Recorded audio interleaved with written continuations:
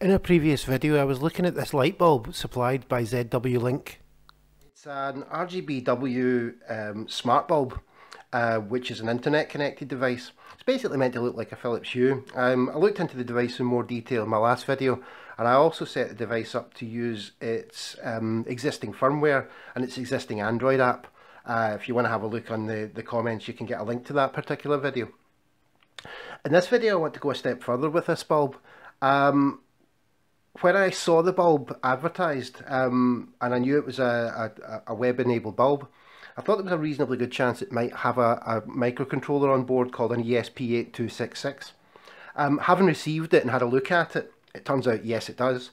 And that's really good news for a hacker, because the ESP8266 has a number of alternative firmwares. In one of my other videos I uploaded one of those firmwares to a Sonoff home automation device, a socket in that case, but this one's a bulb. To look at the bulb itself, it's got an aluminium case and it's got this plastic lens on top. To access the electronics, the lens just pops right off, which is nice and easy. Unfortunately, unlike the Sonoff devices, the pads which we're going to use to reprogram this, they're not proper headers, they're just little contact pads on the board itself, and they're going to be little fidgety devices to do. So what I'm going to do in order to solve them, first of all I'm just going to use this lamp socket as a holder. This is definitely not plugged in. Obviously you wouldn't want to be doing that with live mains attached to the bulb at the time. Looking at the board itself, it has LEDs around the outside. It has an ESP8266, as I mentioned already. It's got its flash controller, where it stores its firmware, and then it has this microcontroller on board here. It's an LED driver, in fact, which is driving the current to the LEDs. That device is called an MY9291. When I first got the bulb, I played around for some time trying to work out how these things worked, because documentation was quite hard to find on the internet. About the time that I discovered some documentation, a chap who goes by the name of Tinkerman, I'll put a link to his website below, he discovered some firmware for this bulb, which was originally designed by a company called AI Thinker. He adapted that firmware to make it an Arduino, to turn it into an Arduino library, and since then I've used that Arduino library with ESPeasy to make a version of ESPeasy which, fingers crossed, will be able to control this light bulb. Now, as I said, the pads themselves, they are well marked, but they are kind of pretty tiny and hard to get to. So rather than fidget too much with them, what I've done is I've pre-prepared this. So this is a USB to serial device. It's set to 3.3 volts.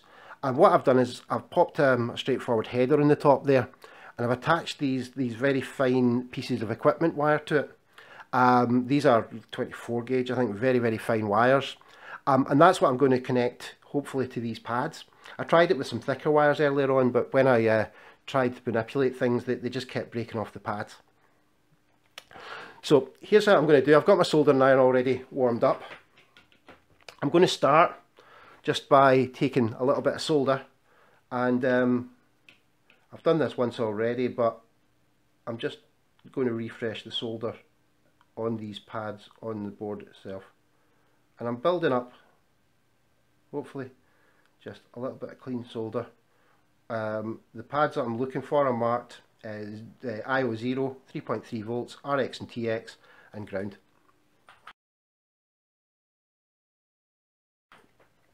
Now that I've done that, I'm just going to use these cables. Unfortunately, I didn't have a full set of colours to choose from, because this was just kind of scraps that were in my cable bin. So I've had to sort of take a wee bit of license here.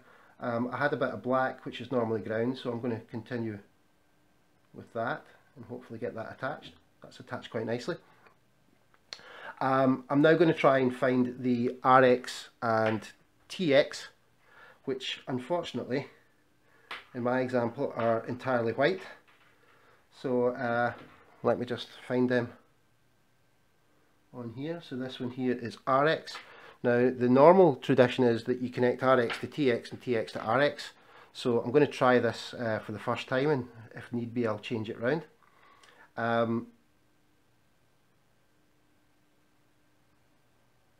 With these very fine cables, it's usually just a little touch that will get them connected. So that's my RX connected to my TX. Hopefully then this one here connects to the RX.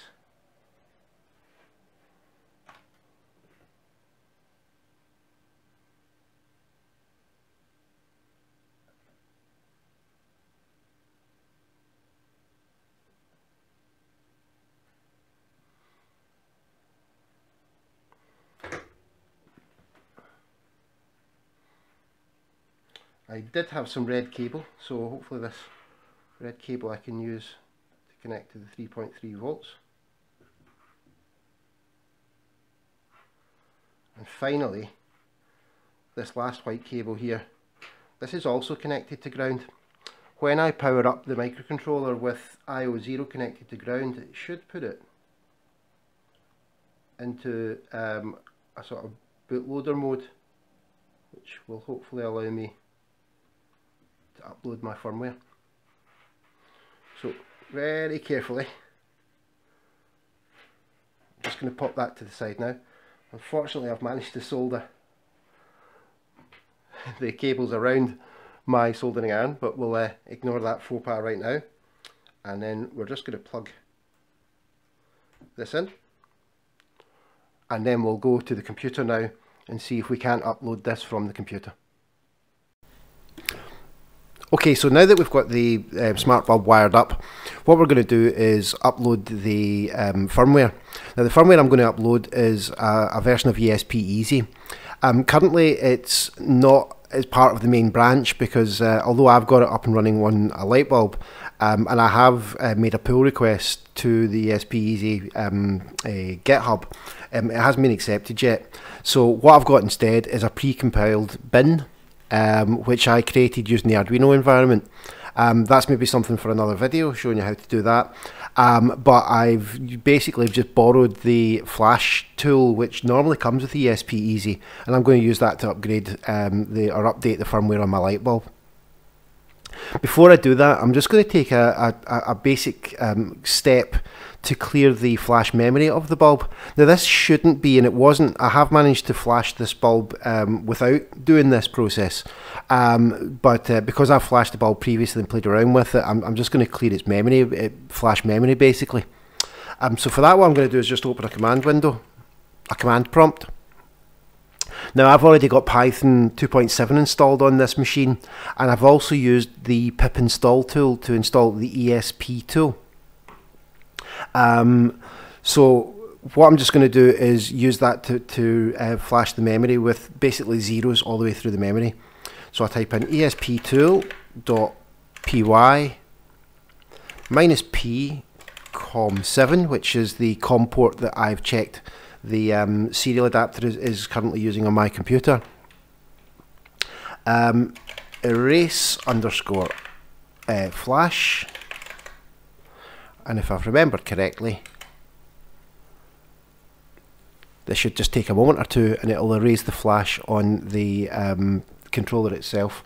As I said, this is not strictly necessary, but it's certainly because I've worked with this chip already, I'm just being absolutely sure. So now that that's me erased the flash on the smart bulb, what I'm now going to do is just run the installer. Now what I'll do is I'll put a link in the description below for this. Hopefully be able to download the files from my OneDrive account. I'll try and share it from there, and I'll upload it as a zip file. So uncompress the zip file, put it somewhere where you know you'll find it, and then what I'm going to do is run this flash ESP8266.exe.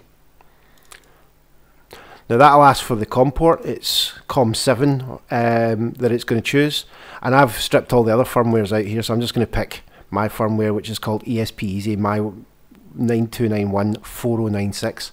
Now what I should stress before you do this is this bulb is made by various different manufacturers, and whilst mine arrived with a full 4K of memory on the flash, There may be versions there with smaller amounts of memory, in which case I wouldn't attempt to upload this firmware to it. We should be able to compile a different version for 1 meg systems, but I haven't done so as yet, and I don't know if there's any of them about, so double check please before you try this. Basically just locate the flash memory, look up the part code on using Google, and you should be able to find its flash memory. And now that I've picked my firmware, I'm just going to click flash, and hopefully, yep, the flash is now writing. This will take a moment or two to do. And it says flash complete, so that should now be uploaded. What I'll need to do now is disconnect the bulb itself, because before I can now log into the bulb, I'm going to have to start the bulb up, but without the reset. So I'll do this off camera, but I'm just going to desolder all the wires to the bulb, and once that's done I'll plug the bulb into the mains, and hopefully I'll be able to pick it up. So that's the bulb now basically removed of all the wires that I used to upload the firmware. I've plugged the bulb into the mains. You can see that's happening off camera, and in a moment or two, hopefully when I have a look, yep, in the for the wireless devices, a wireless device has been created called ESP_0. Yours may be a different number there, but it'll certainly have ESP in it. That's what I'm now going to connect to, and this should be now connecting to the bulb itself. So I'm going to ask to connect.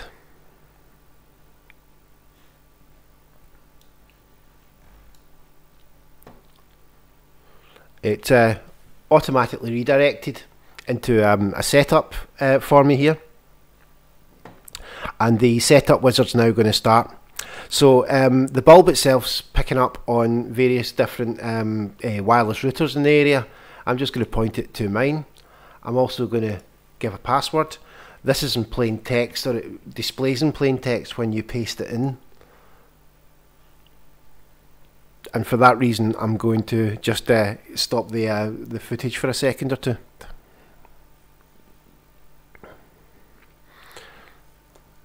I'll go through a few seconds. It counts down from 20 seconds down to 15.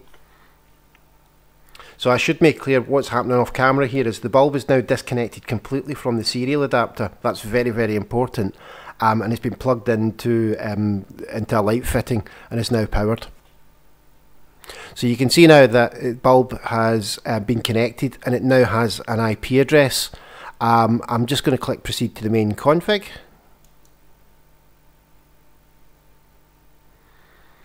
And if I wait just a second or two, now I can set up the device. I'll just go through in a second or two one that I've prepared earlier. So this is an example of one of these smart bulbs that I've already set up. So what I'm just going to do is take you through some of the main configuration. In my main configuration, whoopsie daisy, I'll just need to give it a password.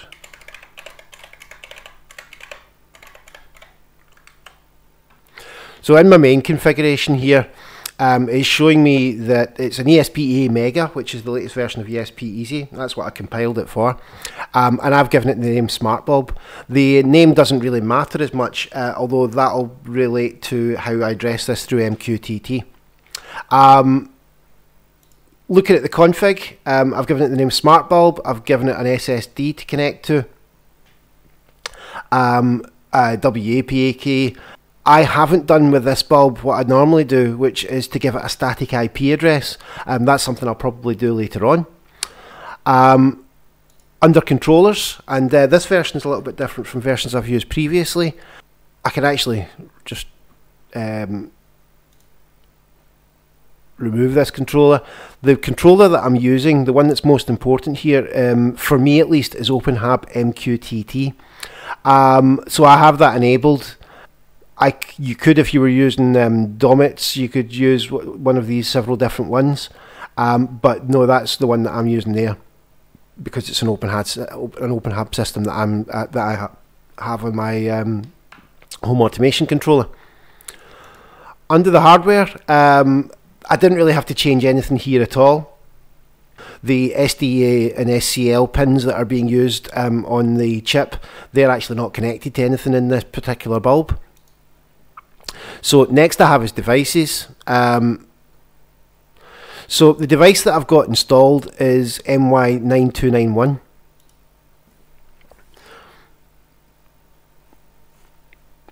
So hopefully you can see now the settings for the device. So the device itself is MY9291. I didn't bother for a name with this device. It doesn't seem to matter for the OpenHAB configuration. It possibly does matter for other devices that are there. I'm not entirely sure how that's working. The DI and DC clock, that's the data input pin of the MY9291 RGBW controller. That's GPIO 13. It's connected to on the ESP8266 bulb, and the DCKI pin is connected to GPIO 15. Also make sure that this is set to be enabled. And once we've done so, we click submit. And that's the device itself set up. The way that I tested the bulb to begin with is using a Google Chrome app called MQTT Lens. What I've done is already set up the MQTT Lens to talk to my MQTT controller, my Mosquito controller, and to send a message to the light bulb.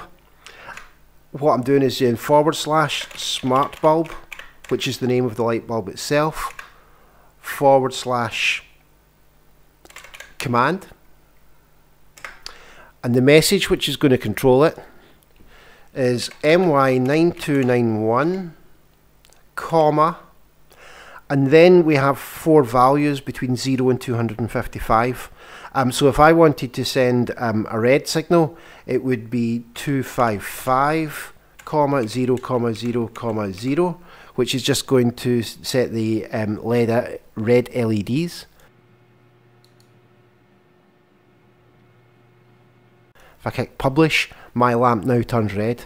If I want to add some white components to that lamp, I can just type in 255 for the message, so it's now MY9291 25500 and publish that, and the light bulb now turns to a warm, slightly pinky white colour. So that's the MQTT commands that are going to be used with this bulb. Depending on your home automation system, you now just need to program those commands into your home automation system, and now you can control the bulb.